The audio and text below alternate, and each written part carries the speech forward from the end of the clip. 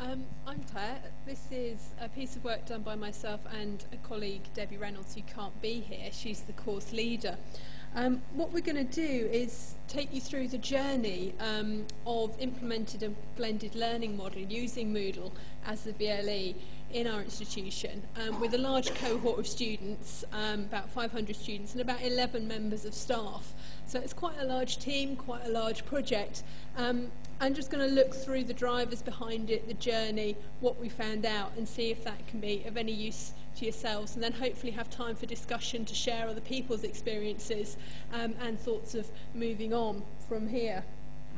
So kind of looking at, is Moodle the answer, is it the panacea, or is it a challenge? So why look to change things at all? Going back to talking this morning about the changes in technology and drivers, a mixture of trying to meet issues and challenges and looking at opportunities of how we can move forward and make things better. So in this particular unit, there were some challenges such as a lack of student engagement, being such a large unit. It was a key skills unit, which is not always the most popular with students. And lack of continuity, etc., different staff doing things in slightly different ways. The lectures and seminars were seen not to be linking terribly well with each other, again perhaps through staff and administrative processes. So students were beginning to fail on this unit, whether it was the students failing or the academics and the course failing the students. There's debate there. And also there was the opportunity of institutional drive towards embracing technology. At Solent, we were having quite a large expansion in the learning technology team, which is what I'm part of, and there was very much a focus on looking to using technology as a solution, which for some people was an exciting opportunity and for others more of a challenge. So the course team looked at this as an opportunity to look at the tools involved in Moodle and see how this could help solve some of the challenges on the unit and how to make opportunities to do something new within the institution and be seen to be driving things forward. So some of the opportunities seen were opportunities to enhance student engagement, because Moodle has a lot of tools that both help engage students and also help to monitor progress. So at a much earlier stage it can be seen how the students are or are not engaging, how they're doing, and give an opportunity to respond quickly where the students might need more support than was originally realised. So things like quizzes that give you feedback both to the student and to the staff, the reporting tools where you can follow engagement, see who's accessing the unit, who's doing online activities, who isn't, and that sort of thing. So making use of these functions, and also the dynamic tools to try and get the learning slightly more engaging than it was originally. So, and there was also the opportunity to look at the perceptions of students as being tech savvy and expecting this stuff when they enter HE. There's a lot of debate on that, which again was mentioned earlier about the next generation, the fact that they're using all these tools, they're expecting it, they want this dynamic learning environment, and so we were looking at making use of that. And obviously also a chance to develop something new, to try and learn from it to inform best practice, both within the institution and further. So as a course team, looked at Moodle, great, we've got this new tool, where do we start? It's an amazing toolbox of opportunities of things you can use and things you can do with students. With the open source aspect and all the plugins as well, it's even wider than that. But this is one of the things that the course team find quite overwhelming as well, is that you have got all these tools, where do you start? It's a challenge to use the right things, use them appropriately. Which is where we're very fortunate at Solent that we've got a strong learning technology team who can support academics in that, which is definitely something that we found beneficial. So, sitting down, talking through with the course team, looking at the tools available, a selection was made of where to start, which tools to introduce, and it's certainly been looked at as a long-term and gradual process to introduce these different things and find out what's appropriate for the job. So trying not to get overwhelmed by it all, and also trying not to just select everything and throw everything at the problem and just overwhelm the students with all these different new things. So this graph is just a conceptual illustration of perhaps where a lot of academics and lecturers feel the gap between themselves and what they perceive as learning technologists or specialists is. So they see the learning technologists as starting with a quite a high technological level, constantly moving up, constantly progressing as new technologies are available, as systems get upgraded, all the rest of it, and feel that perhaps them as lecturers are lagging behind that and bumbling along, is the phrase that we often hear. So there is this slight conceptual gap, whether or not it's accurate is another matter, but feeling that perhaps technologists are moving, academics are moving along at a slower rate, in fits and starts as they try new tools. As classes, things succeed, things don't succeed, their confidence gets built up, they get the support they need or not. But there's also other factors towards that, such as the responsibility that you're not experimenting with your students, so everything has to be done in a very structured way. Changes need to be incremental, the students need to be supported in that. You can't suddenly change everything, perhaps from an ethical point of view. And also the usual issues of staff training, time constraints, opportunities to develop stuff. So that conceptual gap is perhaps something that needs to be addressed. So this is an outline of our particular journey and what we did in this particular example with this unit. So in the left-hand column is perhaps quite a familiar starting point for a lot of people moving to online environments. We used the basic Moodle setup. It was mainly seen as a resource dump, so there were a few bits of Word documents of course information, maybe the odd set of PowerPoint slides. Usual format of a standard lecture followed by a seminar and assignments all submitted on paper.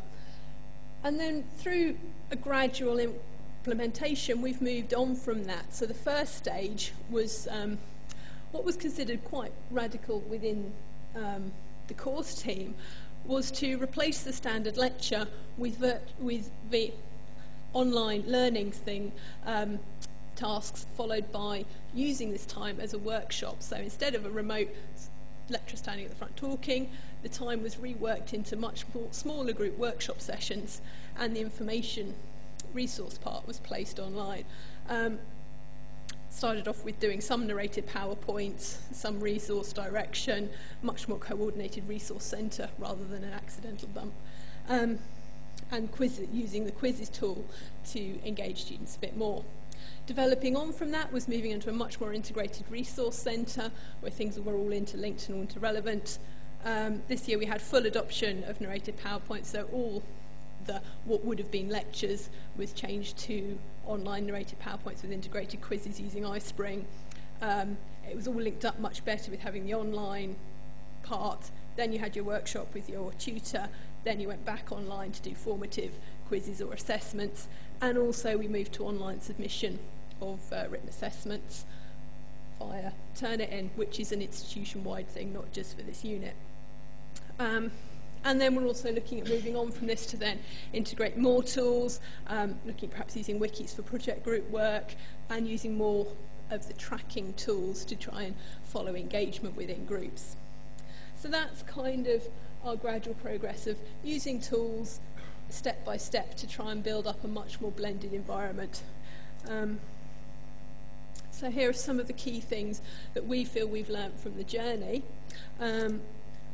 Which is, as the title says, that in some ways it's a panacea and in some ways it's problematic. So again, you've got the differing views of technology, so you might see it as an answer to a lot of the problems, but not so much for others. One of the key things we've learnt was the collaboration aspect between the course development team, course design team, and the learning technology team, and how the different areas of expertise can really be pulled together to make the best use of the environment, of the tools, and that conversation is invaluable. Lecturer perspectives was quite an interesting challenge. As I said, it was quite a large course team of 11 lecturers, so the course designers and course leaders were very excited about this opportunity, very excited about developing blended learning, very excited about being able to make more use of the VLE. Maybe not all of the course team shared that level of excitement. So we had a few comments coming up in planning and in discussion about the units that may sound familiar to some of you. So there is that level of resistance which does have to be met and does have to be worked with.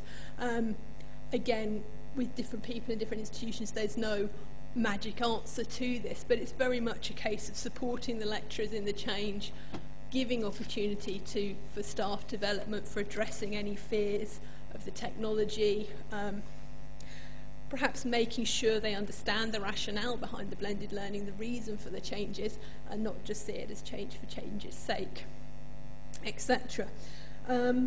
And it is difficult to challenge the established practices, as Gráinne was saying this morning, the change in pedagogy, which makes the most of these opportunities, does require quite a lot of support among some staff. So there was also the student aspect to it. The assumption that all the learners were coming in as tech savvy, ready to use this stuff, again, not just here but more widely, is being challenged.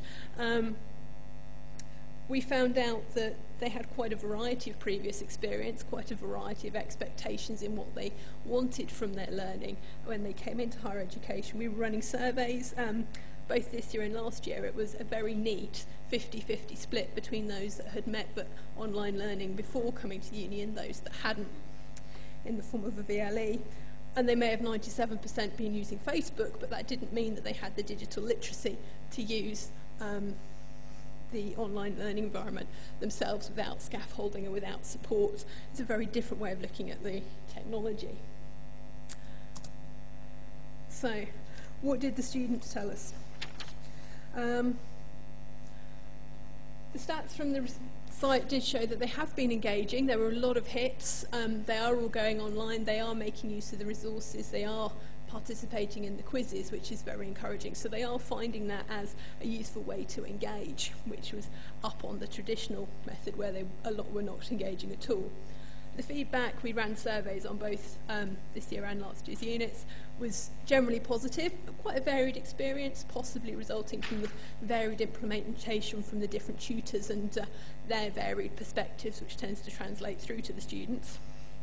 But overall, it was quite positive. And the key things that they found particularly useful were the flexibility of the online learning. They liked being able to do it when suited them and suited their learning methods. And they said that it helped them feel engaged with the course. They particularly liked the online PowerPoints and the quizzes. So they liked the formative feedback from the quizzes. They liked to know that they were getting the hang of things and were in the right place. One interesting thing that came out of it was they felt they had really good contact with tutors. So again, you can conjecture why that may have been with the smaller group seminars rather than the lectures. They felt more involved and closer to their tutors, which is something that's quite valued in the student experience generally.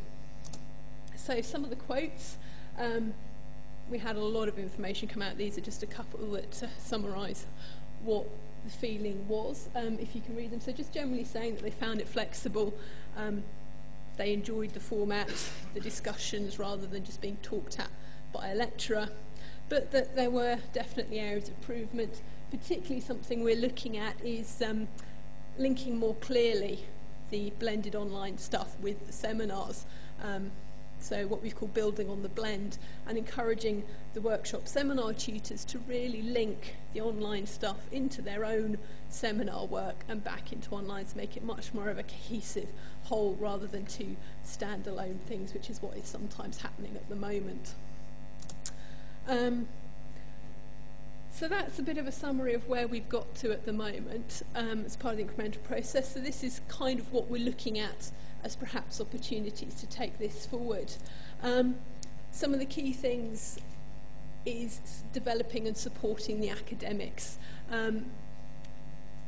on their journey in implementing this blended learning style. So challenging perhaps their established viewpoints of how they run the lecture format, what they're expecting, how you're going to use your time. Using an online learning environment can very much front load your time sometimes in setting things up. So it's supporting them on that, both from the learning technology team and also from the course design team and management in releasing time for training and supporting the change in the development in pedagogy. So developing competency, both in using technical stuff, but also competency in understanding the rationales, the pedagogy and the design process for moving to an online blended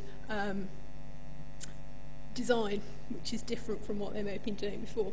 As we said, particularly building on the blend and making it more of a cohesive whole from the start of the online environment through the seminars and back through, so the students feel that it's all one scenario rather than disparate learning elements. Excuse me. So also to the students, to be able to scaffold their learning, so as we mentioned with digital literacies, to not be expecting them to come in completely familiar with these technologies, completely familiar with online learning, but to be able to scaffold them in how they approach it, what's expected of them, how much time they're expected to put into it, how the tutor's going to support them in that, and exactly what that environment means. So as we said before, build on the relationship between the course development, the tutors and the learning technologists, getting everyone involved in the conversation and making feel they have ownership and partnership within that so that you can build a more successful, cohesive unit. Looking at incremental change, so as you mentioned earlier, from a learning technology point of view, it might be, yay, these technologies are shooting ahead, we can do all this different stuff, isn't it great, we want to play with these tools, but that doesn't necessarily translate appropriately into the academic context, and perhaps the appropriate way of implementing the tools might be a bit more incremental than sometimes we'd like.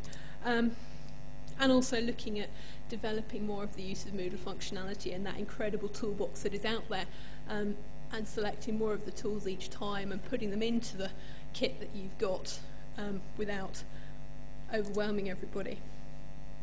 So that's just a view through our journey of one particular example of using Moodle to implement a blended learning model. What I wanted to do was to leave plenty of time for people to discuss their own experiences, to share any common issues or challenges, and just share knowledge, really.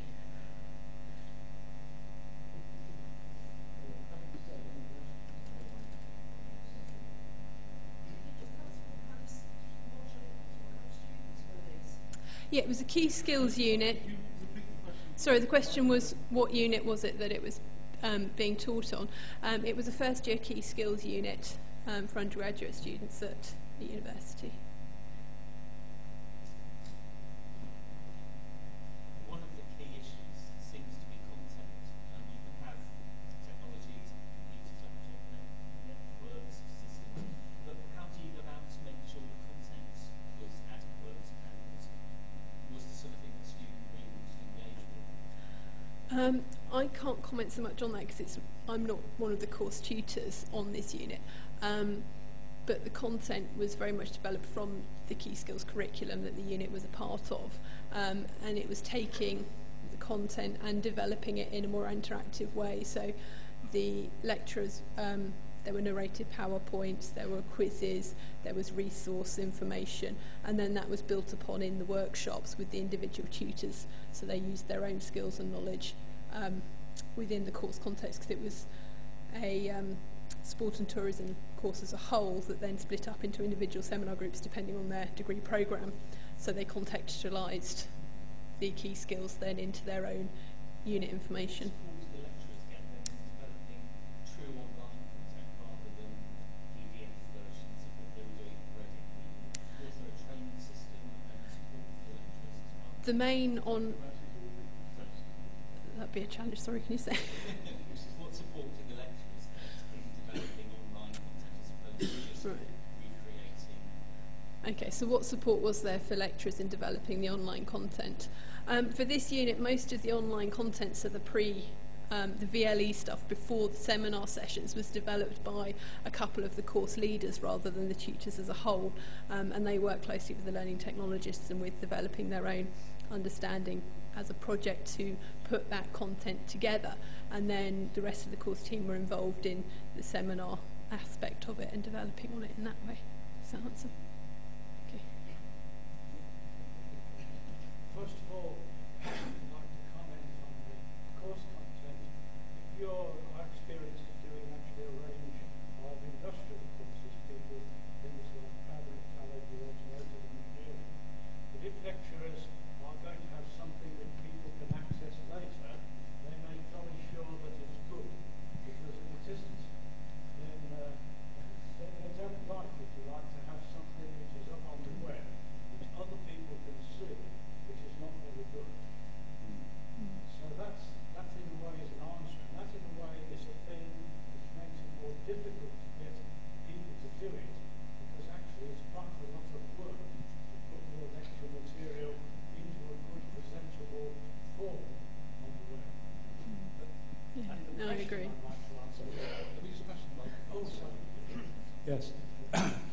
if those who didn't hear it, I was saying that it's a content which is going to go onto the web.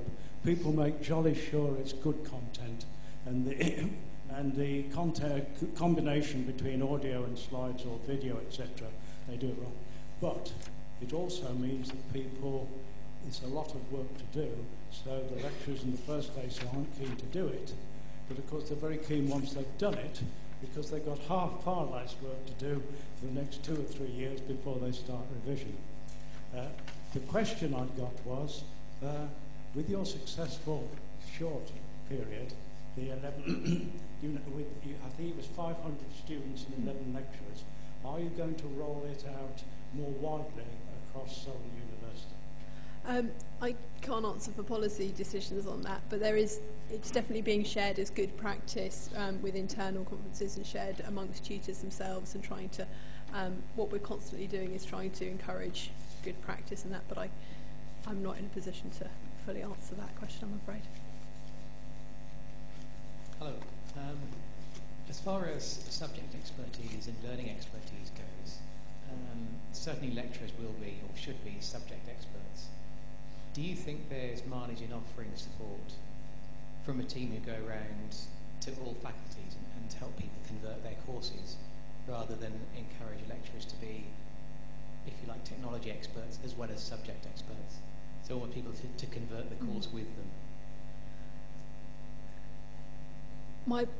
I can only answer that from kind of a personal perspective, and I think there's an opportunity for both, because I think it is very much subject knowledge, and subject expert is the expertise that needs to be translated and put on to blended LES formats, which is where we kind of said the importance of the discussion between the course team and the learning technologists, who I suppose you could say are the technology experts, and it's with the two working together with their own areas of expertise that's most likely to come up with the most successful models, because you're bringing both the technological understanding of how the tools work, the best pedagogy for the tools and the best opportunities of using them, and also the course team aspect of what knowledge they've got, their expertise, and what they are looking for the students to learn through the process. So I think a dialogue between the two is probably the most effective method. Has got anything to add to that? Yeah, I think it just kind of slightly follows on from the last point, actually. In terms of what you've found so far with your tutors, now that they've kind of had some support and training, how far do you think they are along the line of, obviously now they've probably got more skills of using VLE kind of during their courses and day-to-day teaching? How far along the line do you think they are from getting to the point where they become maybe slightly more self-sufficient? So in our case, we're quite a small organisation, and actually Moodle, I'm kind of a network administrator by trade. I've kind of just gone into Moodle because I think we have to do it, and if I didn't do it, no one else would. So just be interested to see going on if I ever think there might be a day when tutors start feeling upskilled enough they can start doing it on their own, or if I will probably need to support them to the end of time, pretty much. Good question. Does anyone have an answer to that? Does anyone have an answer?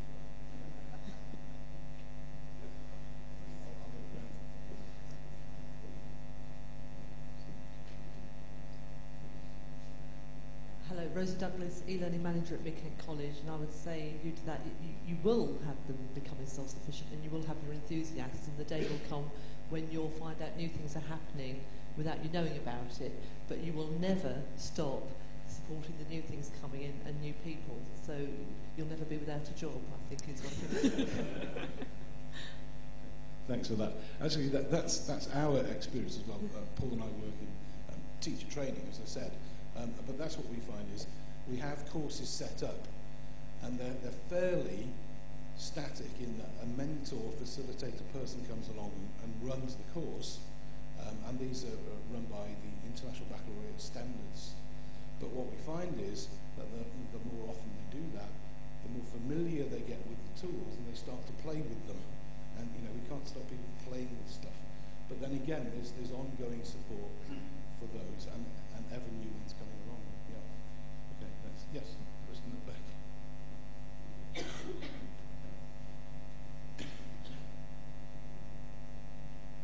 I'm Catherine. I'm from Erasmus University's the Institute of Social Studies in The Hague, and with regard to the the contents of the course and the teaching prowess with regard to the skills and pedagogical tools that are used in Moodle or otherwise. We do that quite nicely now through Moodle, using one of the activities for the feedback activity for the course evaluation, where the learners indicate. But what has happened is, including the teaching groups for each course, they can now add questions they would like to add, with the understanding that the results are posted in Moodle for future students to look at.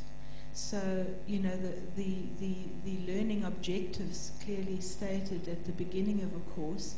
At the end, the learners will be asked the learning outcomes, whether they matched the objectives. So, you know, that's all part of the evaluation, which I think prior to the technology explosion with regard to VLEs, that wasn't always the case, that learners were given the opportunity to freely express on a public domain what a course held for them.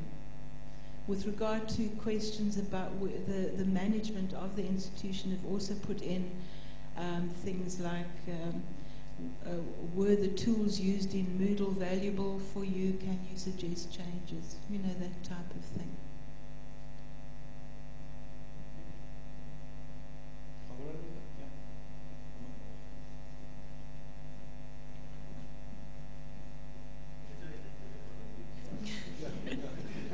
A couple of kilos lighter than the end of this. My man could have gone. Paul Thornton, University of Exeter. Feeding back on how do you keep the quality of the people creating the courses and keeping that under control. Perhaps coming from a rather larger institution, and we used to use WebCT before coming onto Moodle, what we utilised was champions who either had extensive training in all the use of the tools or had actually shown a flair to best use the tools. So because we've got a larger group of tutors that are using it, those champions became a local reference for peer training, peer support, actually kept things in control a little bit. They controlled the reins. So if someone started using a particular tool in a way that perhaps was on a hiding to nothing or was going to have potential problems in the future, they would gently encourage them rather than whipping them and saying, don't do that, because they were in the same group of peer group. So it was they reflected and accepted it better than perhaps in our situation we have educational technologists who are the people that do the training. Some of our lecturing staff would see them as outsiders to what they were doing, and there was a little bit, can I say, an ivory tower syndrome going on there, that I know what I'm doing, you can't tell me how to do it better. So the peer relationship actually made things much, much better. Whether that scales down, I appreciate there's some people here like yourself who've only got a few people perhaps involved in that. I don't know, but it's a useful technique.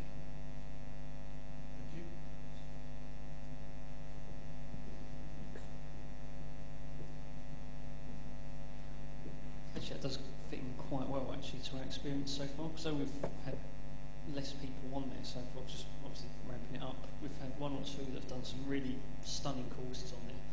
And we have like a staff meeting every year around July time.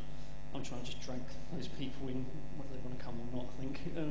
But it's just to inspire some people, because literally one of the courses, I think, all I've done was given a half-hour demonstration to this tutor, and she was a photography tutor, so maybe the creativity was shining through there. But when I show that to people, I think our SMT saw it, and straight away they're like, that's your benefit to teaching and learning, that's a special thing on there. I think if other tutors see that a tutor can do that, kind of off their own back, then I think obviously it does give them a lot more hope. And for their courses, they think, with fun I can do it, maybe I can do it too.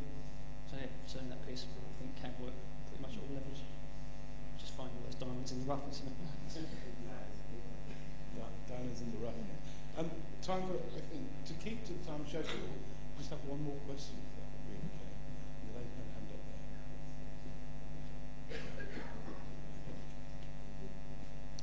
I'm Isabella Langeveld from Holland. I'm an independent Moodle consultant.